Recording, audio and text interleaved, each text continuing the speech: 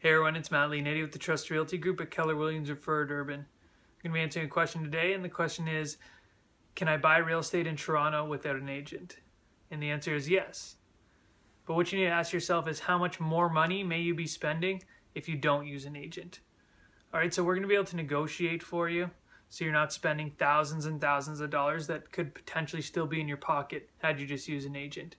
Another thing, are you familiar with all the paperwork you're going to have to fill out? Are you going to have everything you need fulfilled by the closing date? Are you going to get the closing date you want? These are all just things to think about. I would highly recommend using an agent when purchasing a property anywhere. It's a huge investment, and I think using a professional would make it run a whole lot smoother. Hope that answers your question. Take care.